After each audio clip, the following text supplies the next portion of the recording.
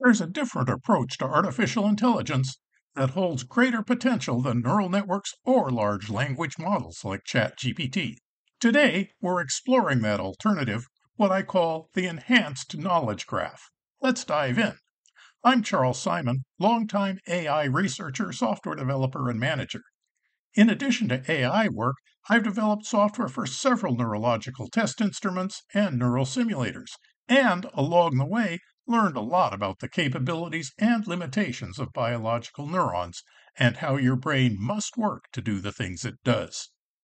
The system I'm going to describe is part of the open source BrainSimIII, which you can download from GitHub. Neural networks and large language models are impressive, but they have a fundamental problem. They don't actually understand anything. Despite media hype, these systems aren't truly brain-like. You can think of them as advanced statistical models that predict the most probable response to an input based on training data. The more data, the more intelligent they seem, but they still lack true comprehension.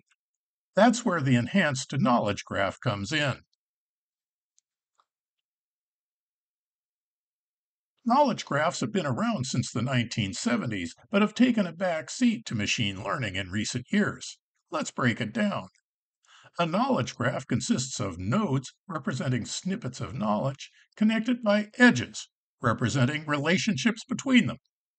Think of it as a web of interconnected facts rather than a black box statistical model. For example, a node could represent Einstein. An edge could be rote, connecting Einstein to theory of relativity. Another edge could be ISA, linking Einstein to physicist. Relationships can be bidirectional, so you can ask, what are the attributes of Einstein? Or name some physicists, and the graph can return the answer. So what makes knowledge graphs so powerful? Instead of storing massive amounts of statistical information, only meaningful nodes and relationships are kept. For retrieval, only relevant portions of the network are searched, while a neural network processes every data item. Unlike neural networks, which require thousands or even millions of examples, a knowledge graph can instantly incorporate new facts. It doesn't need retraining. The graph's structure is not predefined, so you can add, modify, or delete nodes and relationships as needed. Unlike traditional neural networks where knowledge is hidden in synapse weights, knowledge graphs explicitly store relationships, making reasoning much easier and more transparent. Finally, the knowledge graph can always give the facts which led to any conclusion. This structure allows for powerful reasoning and inference, which is where the enhanced knowledge graph comes in. Let's look at the features the enhanced knowledge graph brings to the table. Any relationship has three components: a source node, a target node, and a relationship type. Unique to this approach, relationship types are nodes too. Thus, they can have attributes, and new relationship types can be added whenever needed. Relationships also have weights. This represents the confidence that a relationship is true. When working with limited or erroneous data, this allows for choosing the most likely answers.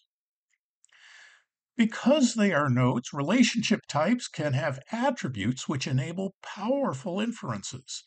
ISA and HAZA relationships allow inheritance. For example, a person has two arms, an arm has an elbow, therefore a person has two elbows. Exceptions make this a powerful data compression technique. An individual node only needs information which makes it unique. Most information is inherited. Greater than is an example of a relationship type with a transitive attribute. For example, 5 is greater than 3, 3 is greater than 2, implies that 5 is also greater than 2.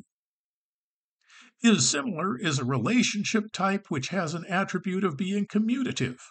If A is similar to B, then B is similar to A. Traditional knowledge graphs store information in a rigid way, usually with predefined relationship types. The enhanced knowledge graph is dynamic, adaptive, and incredibly powerful.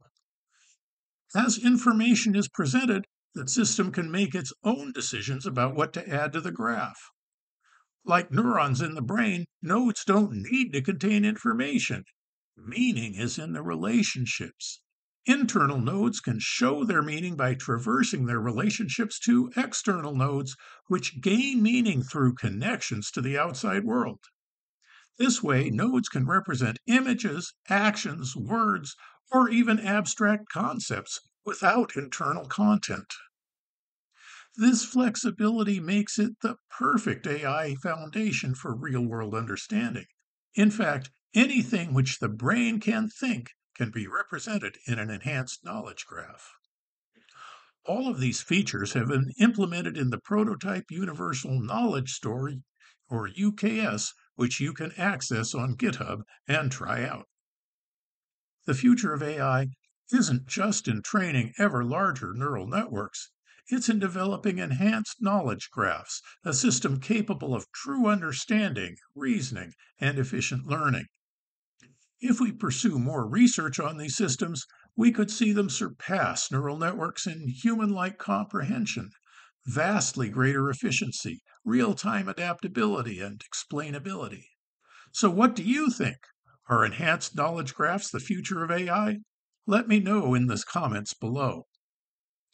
If you found this video interesting, don't forget to like, subscribe, and hit the notification bell so you never miss out on the latest in our graph-based technology. And as always, thanks for watching.